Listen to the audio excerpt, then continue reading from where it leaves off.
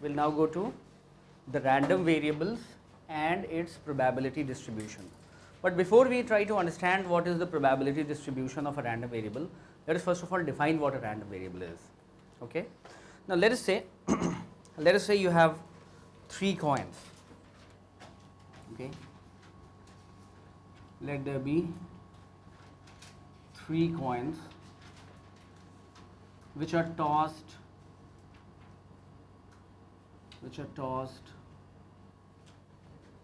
one after another. Okay. So the sample space will be what? What will be the sample space? Obviously H, H, H, H, H, T, H, T, H, T, H, H, T, T, H, T, H, T, H, T, T, and T, T, T. Okay. Now let us say I define something. I say I am interested in finding out the number of heads. Okay. So I say X is number of heads. Okay. Fine. So when X operates on this, what will be the value? 3. X, H, H, T will be X, H, T, H will be X, T, H, H will be X, T, T, H will be X, T, H, T will be X, H, T, T will be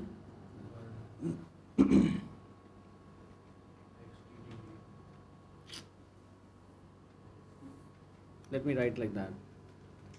H, H, T, X, H, T, H, X, T, H, H, they'll be all 2. Okay, X, T, T, H, X, T, H, T, X, H, T, T, X, T, T, T, 0.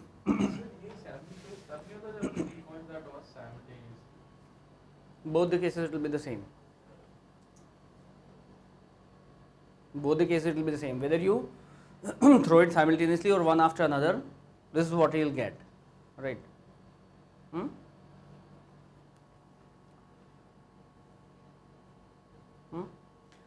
Now, if I say Y or say X1 is another thing that tells me number of heads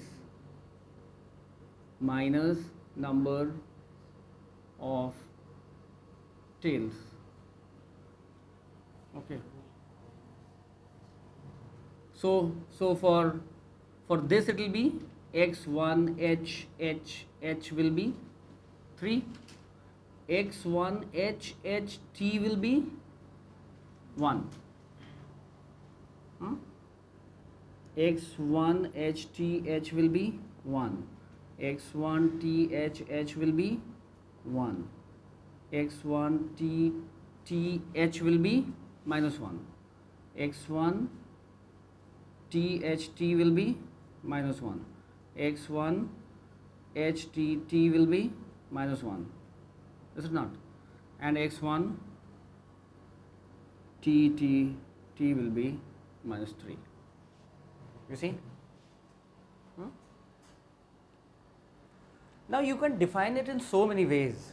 No, I can say number of tails minus number of heads, square of the number of heads minus tails, or square of the number of heads, or there are so many ways in which I can define this. So what do I see? This acts as a function. The random variable is a function which operates on the elements of the sample space, okay, and gives you a real number as its result, okay. It operates on the elements or points of the sample space, okay, and what happens, according to some rule, it gives you a real number as its output,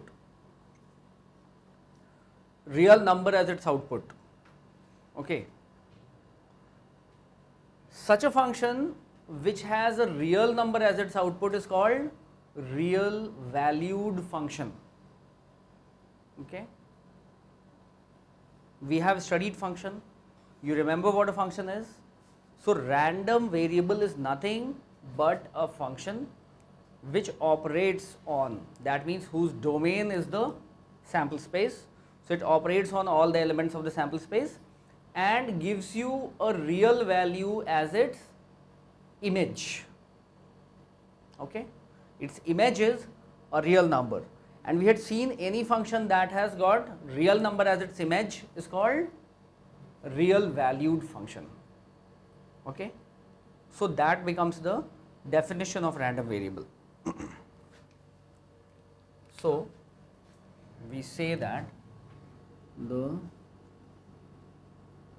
random variable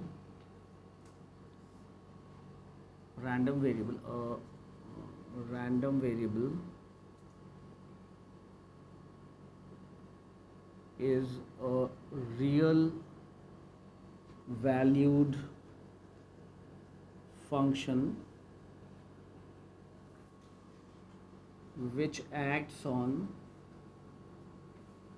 the elements of the sample space,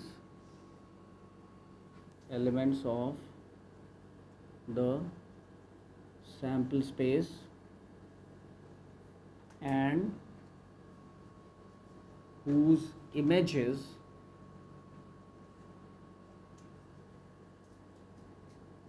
a subset of the real numbers. So it can be anything, but it has to be a function in the sense that it cannot be an ambiguous thing. You cannot say that x h h h will be 3 also and it might be say 1 also. That is not possible, okay. Many to 1 is possible. In function, many to 1 is possible, but 1 to many is not possible. That is not a function, right?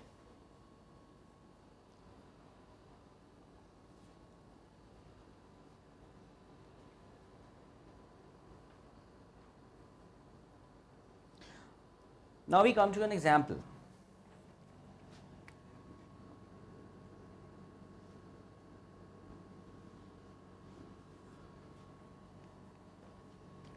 There's a game of coins, right?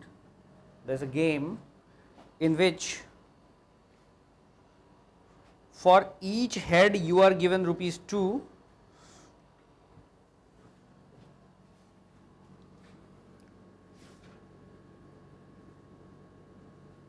One has to toss 3 coins.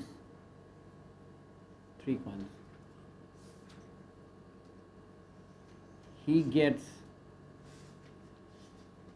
₹2 for every head and has to give to the organizer ₹1.5 for every tail. But maybe not in this mode. This will be in some other mode. Okay. Now let X denote the amount gained or lost by the person. Show that it is a random variable and exhibit it as a function of the sample space of the experiment. If x is the amount gained, show that x is a random variable. X is a random variable and show that x is a random variable, and what does the question say? And exhibit it as a function on the sample space of the experiment, and exhibit it as a function on the sample space of the experiment. Okay.